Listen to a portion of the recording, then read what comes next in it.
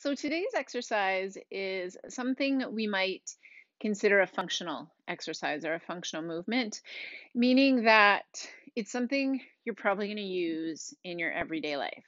It's called stand up, sit down.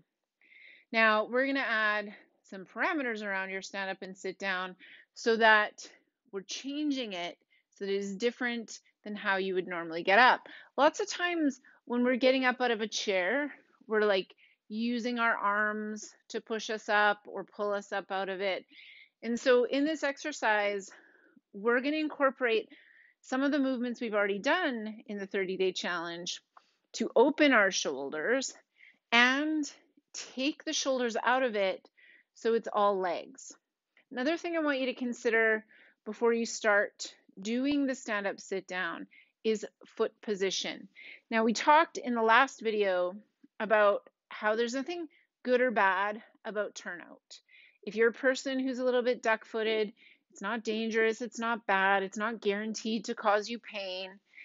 But if when you try and stand up, you have this uncontrollable urge to turn out, that's you going with the path of least resistance. And again, we're just trying to create a little change. We're just trying to introduce new loads into our muscles. So I want you to focus on keeping your feet parallel. Then you're going to interlace your hands behind your head. And your arms, your forearms, are going to be roughly in line with your ears. And you want to squeeze your shoulder blades together. So try and get your elbows out of your peripheral vision. Now, this isn't going to work for every set of shoulders. So if it's painful, just put your arms down. But eventually, you might, work towards this. Now, all you're doing is standing up and sitting down. Standing up, sitting down. It can be helpful to look up because that's where you're going, and that's where we want to kind of keep the upper body. Can you move with control? So no falling, no using momentum, or using as little as possible. You're going to do 10 of those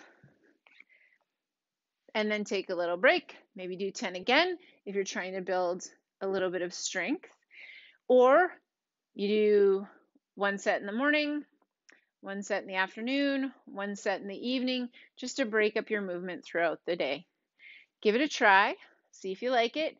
If you find it helpful, press like and share, and make sure you subscribe.